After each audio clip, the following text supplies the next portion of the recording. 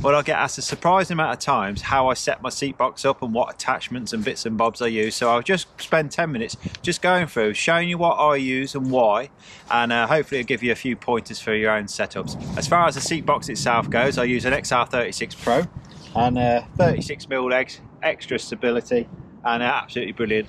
They're never like these 36mm boxes, but once they're set up, they're super stable. So I do have a smaller box for my roving sessions and my commando missions. I might be able to go through that on another video, but this is my main box for when I'm fishing a match and for, I don't know, 3, 4, 5, 6 hours.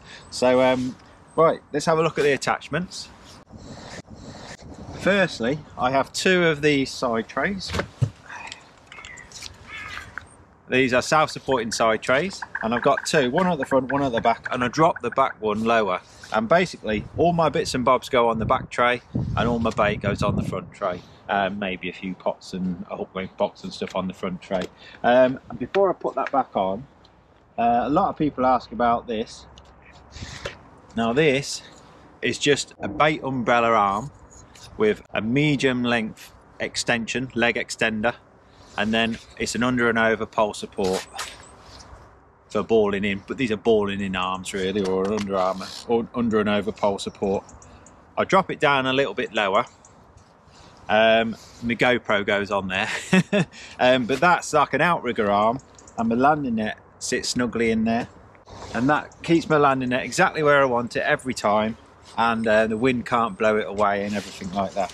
Now I always have my side tray level with my seat as well. I don't want to be bending down or reaching far for bait tubs or catapults or whatever, so keep it on the level, so and whatever bait you're using, put nearest to you. I can't understand why people just stretch over for baits and things, or stretch down and then wonder why they've got a bad back and stuff. So keep it all nice and high as it will go, level, and then all the bits and bobs that are out the way, they go there, and my landing net sits in there snugly.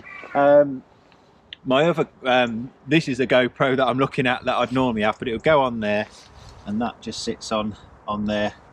It's a nice distance with the wide angle facility, so I can still reach it and press start and stop and stuff whilst I'm fishing. So that goes on there as well. If I just take this back off, there's one other thing I'll show you, and that's my watch. And this stays permanently on my box, but that is just a bracket and a cheap waterproof watch that stays on there. I don't use stopwatches and things like some people. I just use a digital watch, and I can keep an eye on the time and also how long my feed has been in the swim for and things like that. So that stays on there permanently, and I can butt it up nicely there so it's out the way, and then that just stays on my box permanently. I can look down and I can see it. I could put it on that leg if I wanted as well, but generally I find it's just out the way here at the moment, so I'm happy with that. That goes in there, and I do like these side trays. They do a bigger version, but I don't need bait up to here, and these fit nicely on my barrow, and they're just nice and convenient. So obviously you don't always have to have this back tray. Sometimes everything just goes on the one tray. So that's all my bits and bobs there. If we spin round, I'll show you some other bits. Well, next up is my keep nets. I use a keep net bar if I'm on a commercial fishery or anywhere I need multiple keep nets. And a little tip is I always bring it quite high up, higher than a lot of people, and that's because I've seen so many fish jump out of keep nets. So keep it quite high if you can. And I also turn the blocks upwards, if you can see that, so everything's up higher, and that brings the keep net nearer to you.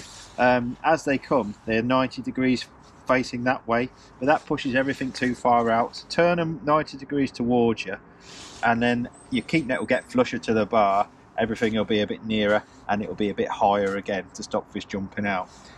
These are telescopic, those who haven't seen. So once I've got 3 or 4 nets in, that one can go right up there out the way. Same on the other side. And these blocks are movable, so I can move it in the middle or whatever to suit. Now if I'm not fishing somewhere prolific, or so if it's a winter match or where I only need 1 keep net, then the bar comes off, because it's a heavy bit of equipment that, so it doesn't have to if I don't need it, I don't bring it because it's a heavy bit of equipment.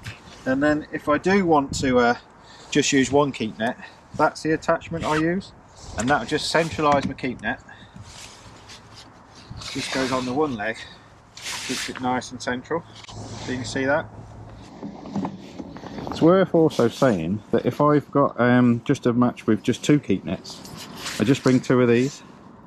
So one's got Dupont, one hasn't, but just 2 of those, nice and light, and I can just pop them on the front legs like that. So they just one goes there, out the way, and the other one probably in front of me there. So that's what I do if I've got two keep nets this time of year. A lot lighter than a keep net bar. And then the keep net, thing worth pointing out, I use the keep net block there, and because I never ever use this thread, I've actually chopped it off. I've actually hacksawed it off. Ben Townsend showed me that. It's dead right to do it. If you don't use that one, just chop it off, because that way then your landing net and things don't get stuck in it. So that's nice and smooth and nothing can catch it. But only if you're definitely gonna just use this bottom one. These keep nets have a thread there and a thread on the side, so I just use the other one. And then I like to use these 2.5 metre keep nets, little compact nets, and I've always got a bit of bungee on the end as well. You can see that? A little bit of a old pole elastic, and that'll go in, and I always put it in nicely.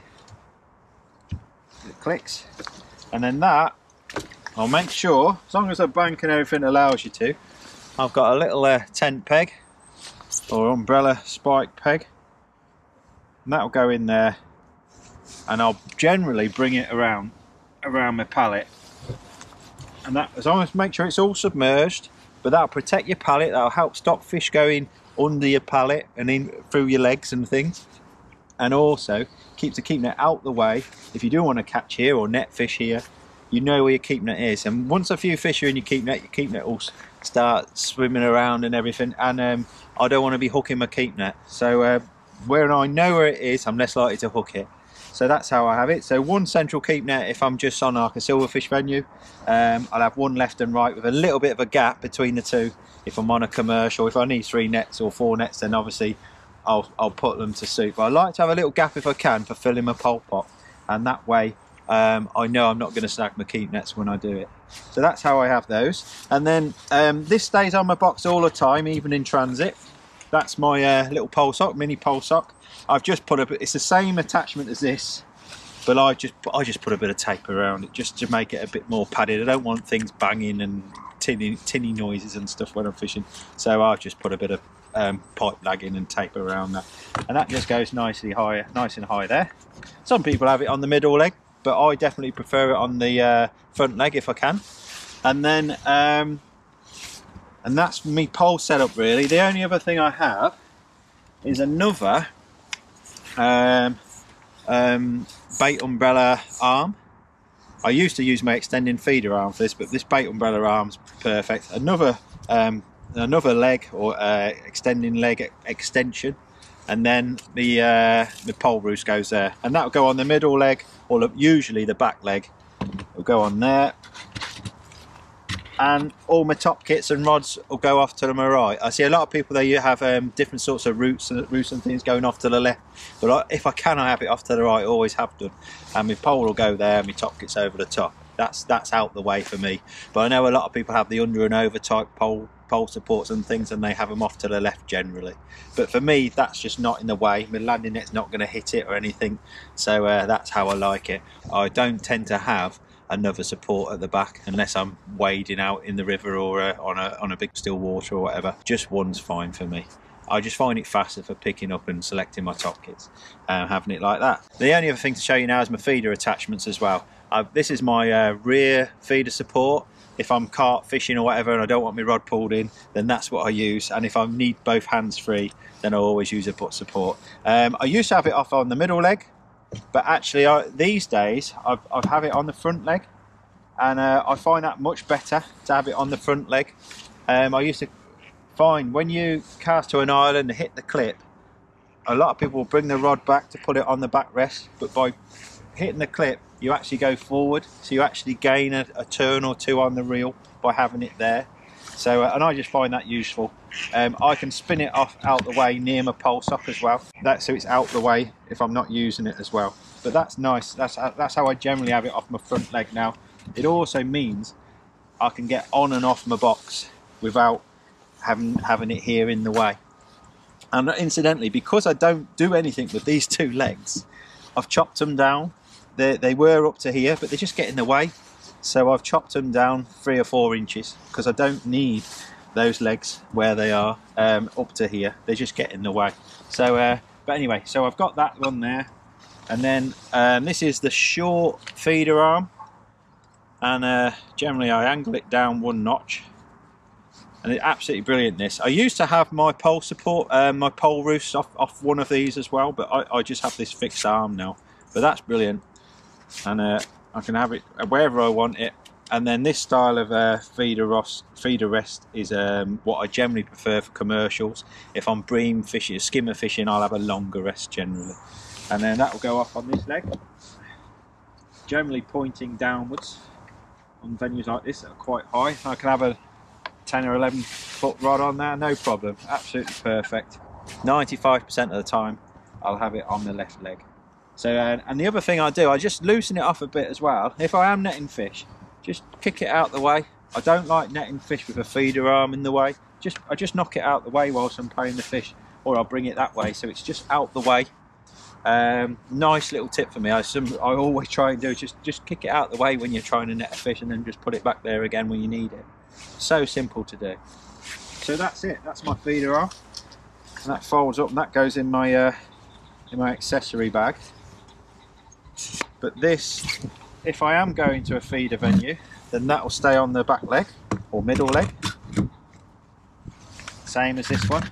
That will stay on the box as well. If I can leave as much stuff on my box as possible, I will. There's one less thing to have to forget or try and find in your bag. So that's it. Hopefully that's given you a few pointers in how to set your own seat box and all your accessories up. I try and keep it as simple as possible and just get into a nice routine of setting up the same way, and then you get faster and faster for setting up. I'm still terrible at setting up. I'm still very, very slow at setting up, but at least I know where everything goes, and I've tried to get it as dead right as possible. So hopefully that's given you a few pointers. I'll see you again on the bank.